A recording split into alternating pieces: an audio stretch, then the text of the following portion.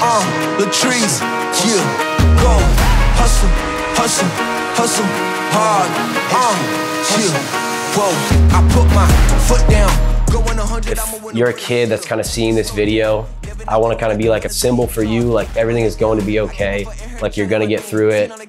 This is just a little phase in your life, and it might be just an awful time. If you're able to see me and just hear me speak to you, if it like settles you at least one bit and gives you some sense of hope, even if it's just the slightest bit, like I want to be able to be that. Your life is just getting started. There is light at the end of the tunnel, and like good can come from the worst time. Him and his older brother were just playfully wrestling in the living room, and his brother kind of landed on his belly, and Hunter was visibly in pain. He cried. I picked him up and cradled him, and he fell asleep, but when he was sleeping, he was dry heaving, so we knew that something was wrong.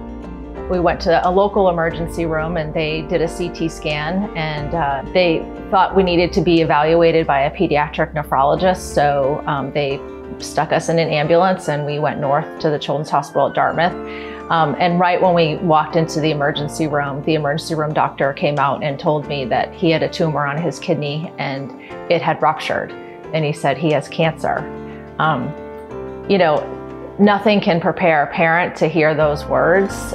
Cancer carries it's such an emotionally charged word. Well, obviously the treatment followed next, so I had my kidney surgically removed, and then following that was radiation and then months of chemotherapy. You lose your hair, so I was bald when I was 3, and I thought it was the coolest thing in the world being bald. I thought it was so special, but I can only imagine what that experience is like for a teenager, or kids in high school or middle school who are just kind of like find themselves. And as long as you can kind of find the beauty within it, like my mom used to say, and she still says today, like bald is beautiful. So kind of just like embracing what you have and saying, yeah, like I know what I'm going through and I can still be beautiful, and like it doesn't matter if I look different, like I can still be the same. I think that's something that you really could kind of buy into, and if you can adapt like a positive mindset and really try to find the beauty, I think that can be a really helpful thing. We're very grateful that we have Hunter with us.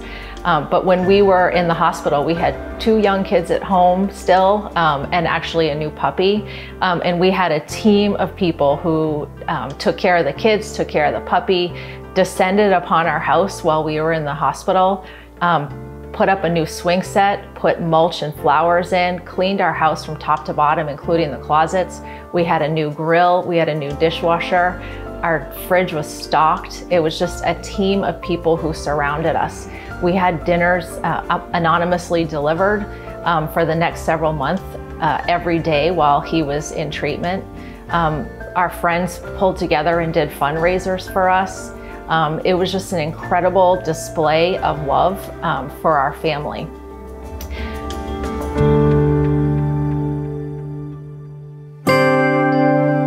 It's a team battle. It's not just an individual. It takes a whole community to kind of beat this disease. It is very personal to me, and I actually got emotional talking with my mom about it, because I did learn a lot about what it was like for them going through it, kind of the emotional stress, seeing the impact and like what it had on my family and kind of the community that kind of built around me.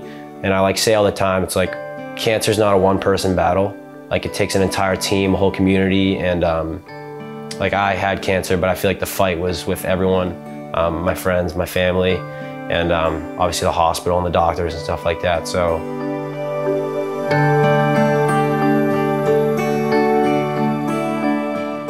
I'm someone who wasn't even aware of the lack of funding. I feel like it starts with just letting people know about the issue.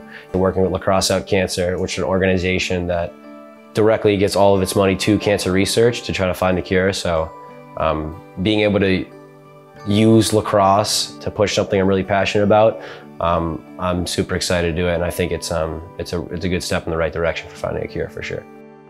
After doing more research about Lacrosse Out Cancer, we found out that 47 kids are diagnosed with cancer each day. And so we thought about how can we play around with the number 47. So we actually doing 47 days of wall ball. And so our wall ball routine, each week, Coach Monroe, our assistant coach, puts out a wall ball routine, and the guys do it about 5 times a week or so to reach the number 47. We're going to do that in the fall, and then we're going to come back and we're also going to do it in the spring.